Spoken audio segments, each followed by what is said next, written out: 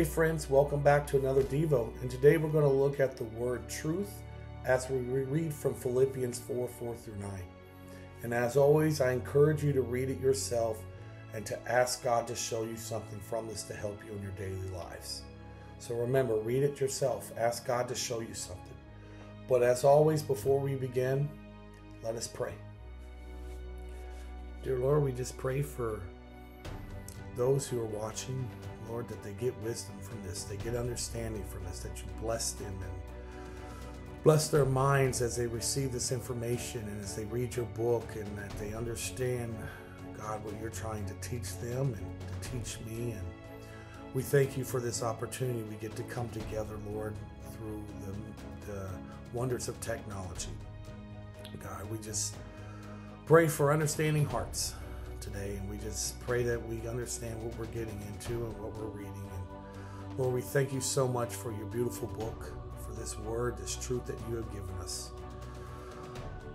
So Lord, we just want to say we love you and we thank you in Jesus' wonderful and holy name. Amen. All right, so let's get started. So today we hear and see all kinds of truths, right? The actual truth is that many have taken this word, the word truth, and twisted it and made it flexible, right, to fit a person's emotions and situations. Okay? We see this a lot in our schools. People feel they should be a certain way, so their truth is that's how they are. And we're seeing this all over the place, not even just in schools, everywhere. Well, we know that Jesus himself says in John 16:13, but when he, the Spirit of truth, comes, he will guide you to all the truth. So if this is going to guide us to truth, how does one distinguish opinions and situations from actual truth? Just because someone says it, does it really make it true? Just because someone thinks it or feels that way doesn't make it true. How do we distinguish these opinions and situations that people come up with? Well, I think that Paul gives us a glimpse of this in Philippians 4:4-9. So let's read together and see what Paul has to say in Philippians. Rejoice in the Lord always. I will say it again, rejoice. Let your gentleness be evident to all. The Lord is near. Do not be anxious about anything, but in everything by prayer and petition.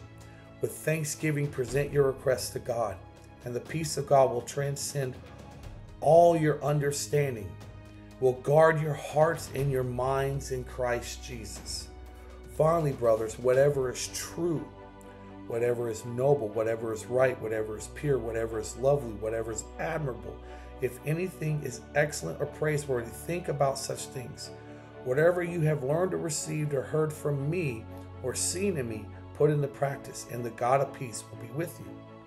So what Paul is saying here is you think about the things that are noble and right and pure. Well, where do we get these from? This guy, our Bible. Our Bible is what speaks to us, okay? The overall concept is said of this passage is to know God's truth, not what you think it would be, but what the Bible actually says it should be, right? This book here. We all have different versions and different things, but it's what the Bible tells you is right and noble and pure and admirable, right?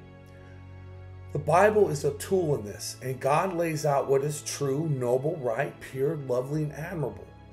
We use the Word of God to help you stay focused on His truth and not what others say is true. So if someone says this, you come back to your book and says, no, God says that's not true. So what you're saying is wrong, but what the Bible said is true.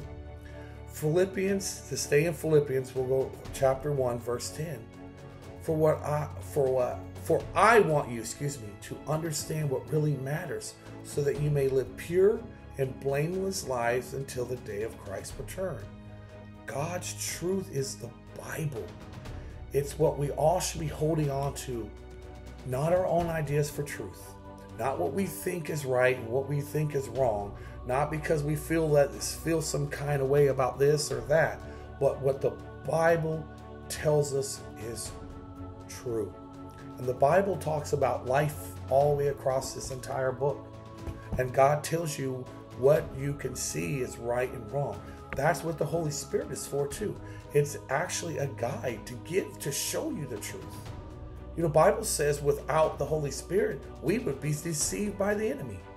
So we know that the Bible teaches us, it feeds our spirit, our Holy Spirit, and that's how we get through life. And that's how we know what's right and what's wrong, what's true and what's not. So I encourage you to stay in your Bible, to continuously read your Bible, to understand God is giving you His truth, not world truth. And they're easy sometimes to get sucked into the world truth because we don't read our Bible and don't know what God says is right, wrong, and true, and admirable, and all those. So remember, stay focused with your Bible. This is a tool God gave us to learn about Him, not only just that, but to tell us what is right and wrong and what is true and not. So I encourage you to stay in your Bible, to read it, to pray to God whenever you get a chance, and to just stay focused on Him. So as always, I love you guys. I hope this was a blessing to you. Thank you for tuning in. I'll see you on the next one. Thank you for watching. As a reminder, click down low and leave a comment if you have any questions, or if you just want to leave a message. Make sure to like, subscribe, and we will see you next time.